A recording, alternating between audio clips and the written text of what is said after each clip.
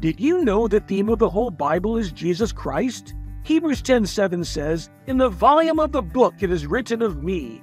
Dr. Chuck Missler used to say, Jesus is in the Old Testament concealed, but in the New Testament revealed. In John 5:39, Jesus said, "You search the Scriptures because you think that in them you have eternal life, and it is they that bear witness about me." Nobody said it better than Octavius Winslow. In Christ the Messiah, in Jesus the Savior, in the Son of God the Redeemer, all the truths of the Bible center.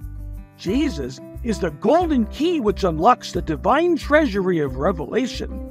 In Jesus, every mystery is opened, every enigma explained, every discrepancy harmonized, and every truth, page, sentence, and word are brought to life. Jesus is the substance of the gospel, its divine doctrines, its holy precepts, its gracious instructions, its precious promises, its glorious hopes.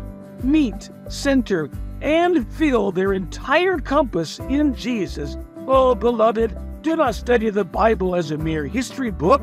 Do not read it as a mere poem. Do not search it as a book of science.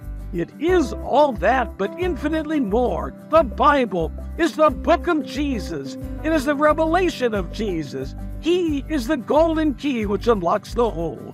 The Old and the New Testaments both unite in testifying, truly, this is the Son of God.